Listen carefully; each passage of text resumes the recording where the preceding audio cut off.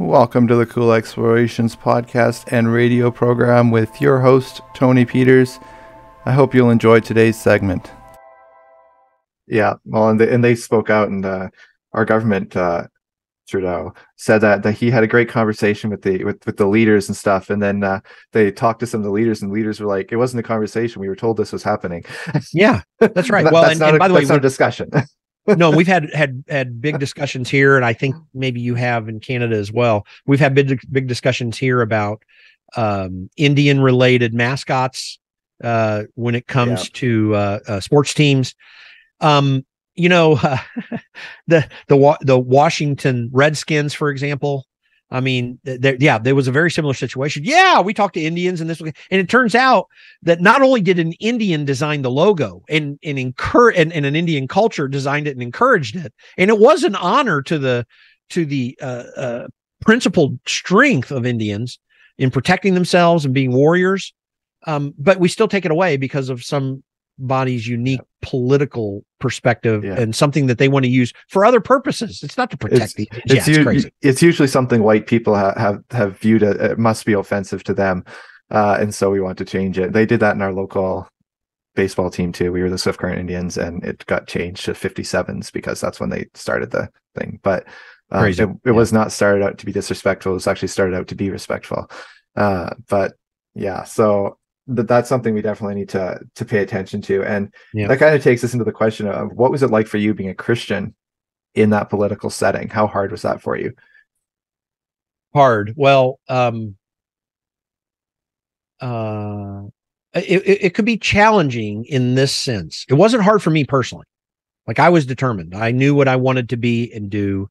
And I made a decision that I was not going to cross moral lines in every way that depended upon me if I could avoid it.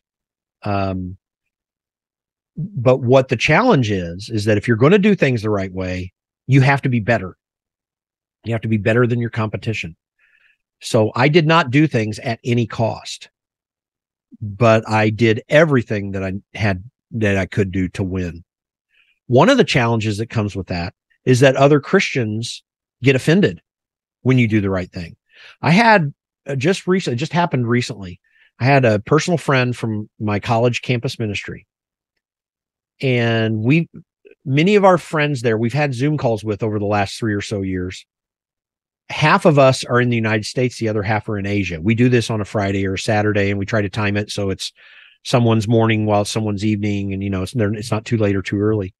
Well, in some of these conversations, we would talk about politics, and one of the people there got very offended by me because I asserted many of the necessities that I assert to you right now. And he had gotten offended by it. And it was interesting. He messaged me privately and he said, and this was like 2 years ago, and I didn't know all of this. I knew he had unfriended me on Facebook, but he hadn't expressed his disgust with me over pressing some of the issues that we're talking about today. There are Christians that are offended by this and this lifestyle and this way of doing things. But I have to say, that also is a real challenge, being a Christian in politics, because Christians don't understand the necessity of fighting these battles. And by the way, Romans 13 is totally thrown out of context. This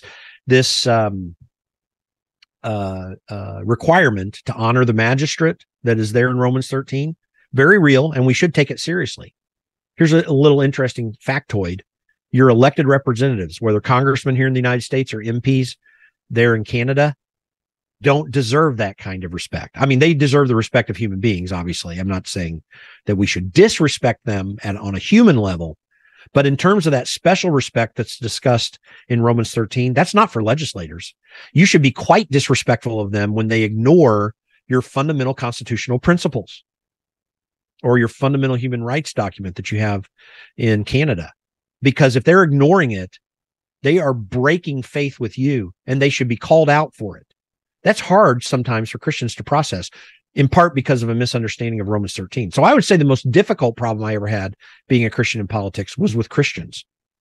With non-Christians, I don't treat them as, oh, that's you people, and I happen to be a Christian, like I'm special. Well, what's so special about me? Like, I'm a human being subject potentially to sin as every other human being in the world. That's the nature of the situation we're in after the fall of Adam and Eve. So I don't treat them any differently. I'm willing to work with non-Christians, obviously, because they're just human beings like me working under the same process. And so there's not some distinctive between you and me or whatever. I don't tend to have those sorts of problems. I mean, other than disagreements on this or that political point. So those are the real challenges. And because of those experiences is why I'm convinced that Christians need to radically transform how they approach our culture and politics. You better get involved. I say this very clearly. We have homosexual marriage in the United States and now other places, not because of the homosexual activists. We have it because of Christians. Christians suck at marriage in the West. Our divorce rates are just as high. Yep. Of course, when you go a little further beyond only the marriage bed, our abortion rates are about the same as the culture. Like, what's the distinctive? The distinctive should be people honoring God's word and respecting his laws and walking in the commands that were given in both the Old and the New Testament. And we don't do that. We don't take that seriously. Like, God's standard of righteousness, that we should be walking in the fear of God. His standard of righteousness is such that he shows us leniency and mercy because of his desire to sustain us and to draw us to himself that we might walk with him. But that does not change his sense of justice. Don't ask God for justice. You don't want justice. You do not want justice from God. You want his mercy. That's like asking God for patience. Yeah, exactly. So what we see in the world is insanity right now. Just absolute definition of insanity in terms of a lot of the activist groups that we see out there. Particularly, we see like Antifa, we see BLM, and we see the trans movement, which even, by the way, has created a split in the Pride movement. A lot of the lesbian gay community does not want anything to do with the trans movement, and they're told they are literally told drop the F-bomb and then get out of the movement. And it's like, what right do you have to tell them to get out of the movement if you absconded it, you've taken it over? So now that the lesbian and gay community is like, no, you guys have made this about sexualizing children and not about what it was for us, where we made an adult decision. Yeah. And so they've made them look bad. And we see that split. And as Christians, we need to be taking a firm stance on this position as well, and standing up for our children, and standing up for our fundamental rights not to be exposed to that stuff. In Canada, we have now Pride season instead of just a Pride Day or Pride Week or Pride Month. It's now Pride season. Yeah. And so what has happened is, I think too many Christians have sat back and just let it happen. They've said nothing. They just think, oh, I don't want to be disrespectful. And it's like, it's not a matter of being disrespectful. It's like you're standing up for your Christian beliefs, your Christian faith. What can Christians do to maybe make a bigger impact on this and actually do an effective job of protecting their family and the family unit? Well, first of all, before getting into issues like policy, which I'm always want to discuss, and I think is relevant to the answer of your question, on a personal basis, I would, and I know that your homeschool laws vary there, but to ours in some ways, but I would homeschool when at all possible. Train your children that way. Everyone that is capable of doing it should do it. Find alternatives to the government schools. I think that's important. And of course, you made mention of a circumstance where even in a Catholic school, there are certain requirements, but still, that's a net better place to be. Our actual Catholic school here in Swift Current is worse than our residential schools in terms of the stuff they're bringing in. And by the way, I know some of your government schools are going to be okay. I get that. So, you got to make a good judgment, but you have to be deeply involved with your family. The number one thing that Christians can do to protect themselves is to get a Christian worldview and then to example it and live by it in the family. That Christian worldview should lead husbands and wives to pray for one another, to do devotionals together. That same thing should trickle down into the children. Though that training and teaching should be there with those children. You should entirely divorce yourself from mentally assenting to the culture as a way of compromise with the culture. It doesn't mean you have to be a jerk or nasty towards people who think differently, but it means you have to think differently. And that gets informed by the revelation of Scripture. For good or for bad, the Christian religion is a revealed religion. And so that revelation comes through the Scripture. I think you also need to learn the basic principles of logical thinking.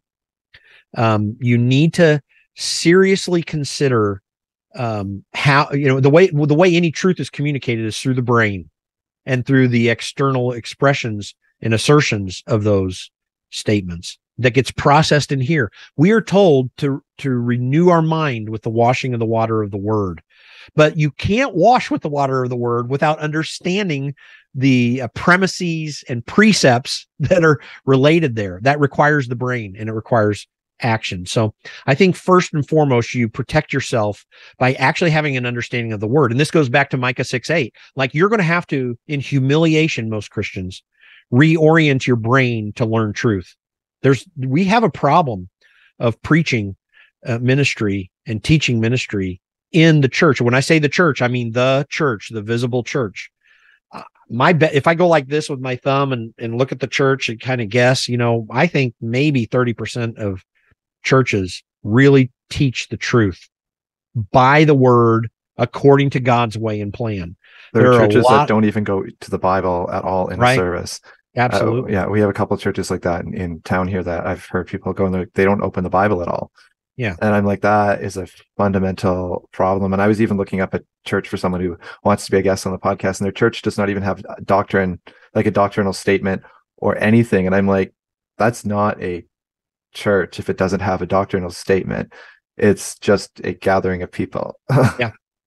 Well, and by the way, I'm getting into theological issues and church governance issues when I talk about the fact we need to be a creedal church again. Like, the main creeds are important to understand. Just start with the Apostles' Creed, which is a fairly simple statement. If you don't have an understanding of what that means, it's not the apostles put it together. It's just called the Apostles' Creed because it's the transmission up to the 4th century of what was required of every believer if they wanted admission into a church, that you had to accept these fundamental truths. Well, we need to accept these fundamental truths again in the church. If you don't have a creedal stance, then you have nothing. Any church that can't at least put on their website, if they haven't put together a formal creed of a statement of belief, then take a look at the Apostles' Creed. And if you believe that, which, by the way, I think is a distinction between whether you're a Christian church or just some religious organization, you're not even of Christ if you can't accept the Apostles' Creed. But if you haven't produced a formal creed, then put the Apostles' Creed on there. That should be your creed. That should drive your understanding of fundamental truth. And of course, it can go much deeper than that. I think every family should take the Westminster Shorter Catechism and work together through it as a family. Of course, obviously, fundamentally being at the word. But the reason I bring in that catechism as a means to do it is it's a formally stated, imperfect. It's a consolidation of biblical truth, but it's a pretty darn good one. And as a formal structure, just to remember the important things, it deals with theology, anthropology, and ethical and moral behavior. It's all there in the Westminster Shorter Catechism. Every child should be trained in that. My children were. And I think it's really important for protection. But this is how you protect yourself, is with understanding. That's what Proverbs teaches us in Proverbs 1. With all your knowledge, get understanding. You need understanding and obviously spiritual understanding. So you have to found it in spiritually solid things that are aligned with the Word of God. That's the greatest protection for any family. Beyond that, every parent should hold their school districts, school boards, whatever formal structure guides that educational institution. They should be involved in every meeting there. They should demand transparency from them. You've got to actively do this to protect your children, because their worldview is going to be developed in the 6 or so hours a day that they are in that educational institution and not with you. So you need to make sure that you understand that. This is a serious requirement for Christian parents. They should be deeply involved in the education of their children. And that's why I suggest homeschooling, because that's the best way to be deeply involved. And again, you're in Canada. That's a little bit different issue than it is in the United States, but it is something to do. You need to undertake that in some form or fashion. Yeah. Our area does not have a homeschooling pods, like a lot of areas are forming. I wish our city did have homeschooling pods, because that's definitely where our kids would go. Because otherwise our kids are in residential school, because it's just not Yeah. feasible for us. But that is something that's definitely, we've said, if they really start pushing a lot of the pride stuff onto our kids in school, and we do ask our kids what they learn in school every day. We ask them, and if they do, then we are going to be pulling our kids from the school, and they're going to be switching probably to remote learning, so that we can actually monitor a lot more closely what they're what's being thrown their way. Just because, it's bad. We've even told our kids, certain films that they watch at school, where like, you have my permission to just draw during that whole film and not pay attention to that. And we've told them, if your teacher's asking you to do something you feel uncomfortable with that goes against our biblical beliefs, you have my permission to go out of the classroom and call me. Yep. And I know the principal of their school very well. So the principal and I would be having a very good discussion on what's allowed and what's not allowed in the schools. So I think that taking that interest is definitely something that we need to do, is ask your kids, like, what did you learn in school today? Right. And if they're having issues with a certain teacher, why are you having issues with this teacher?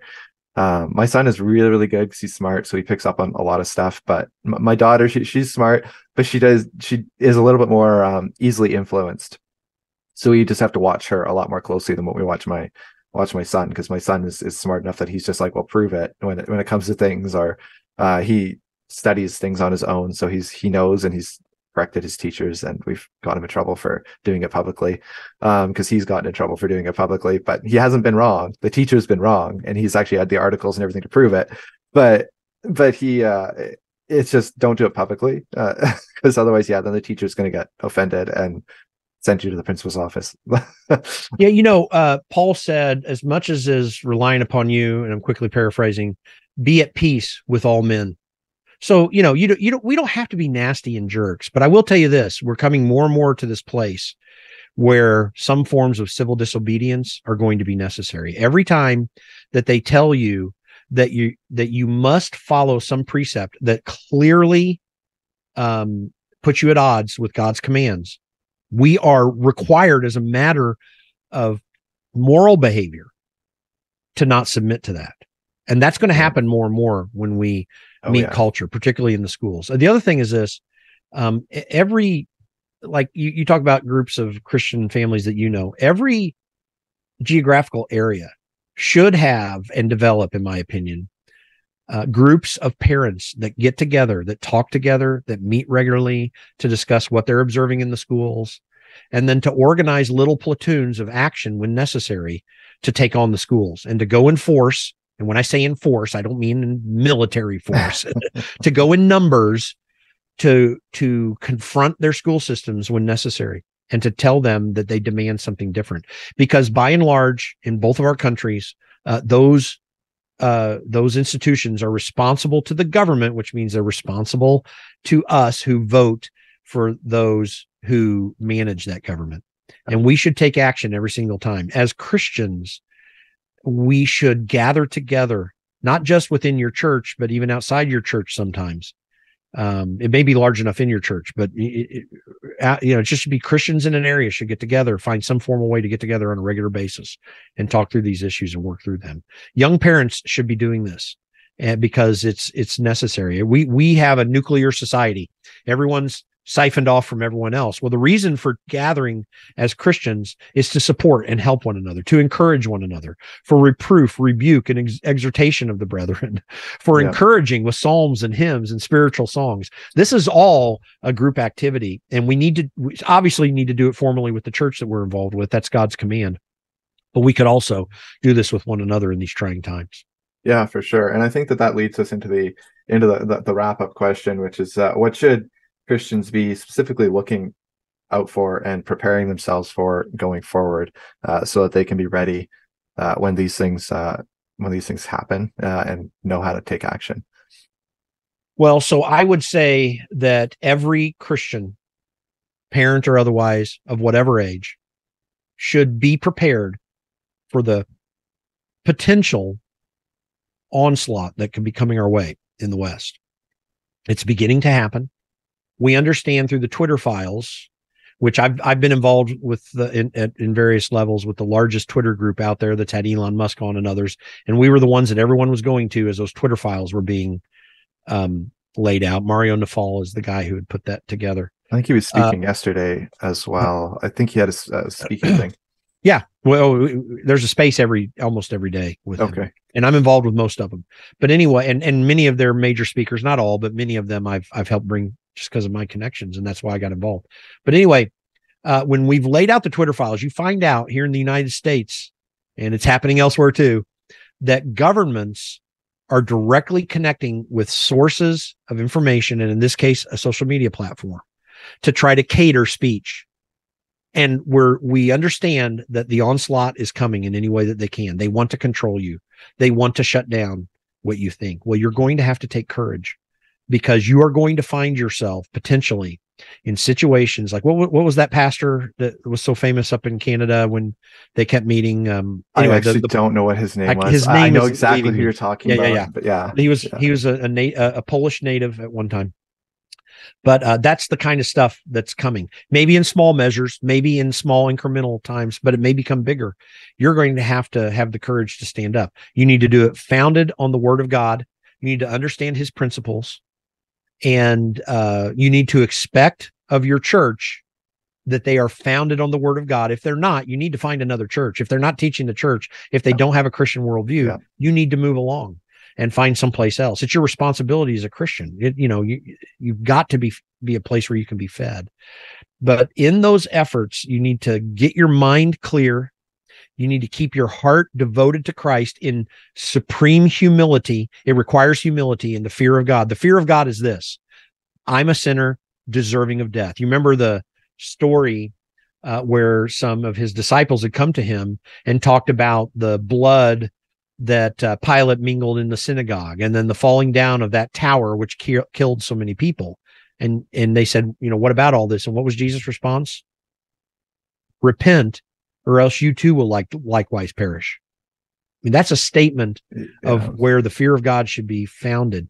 We live with Christ if we're believers because of God's grace toward us in salvation. He brought us to Him. No man comes unless the Holy Spirit draws. So now that you've been drawn, you need to keep anchoring yourself in humility before God. But you need to desire to understand more of Him. And then lastly, I think, and this is hard for Christians to accept, but I think they're realizing it more and more as time goes on, you actually need to be involved in your culture and politics. And that means you will be ostracized from time to time. But it also means when you do it in large enough numbers that you can have a positive influence. That can happen. Listen, I know that there are some people that are different sides of the issue with the Canadian truckers that went to Ottawa. And I guarantee you that some of those truckers did things that possibly weren't very appropriate. Just like, in a maybe slightly worse situation, January 6th, 2021 here in the United States. But the vast majority of the people in both of those events that were involved were people who cared about their country and rightly stood up to talk about what their concerns were. You have a right to stand up for what you believe in, and you should. You need to found those beliefs on truth. But once you have done that well and continue to do it, then you have to assert them publicly. We have freedom in both these countries to do that, and you should undertake the use of that freedom for its purposes. Don't sit back and cower. It will be tough from time to time, and for some people, but everybody should do it, and the numbers are there to have positive effect. Be respectful, be honorable, but be courageous and purposeful. It is okay to call out people who are acting wrongly. And I want everyone to reinvestigate Romans 13.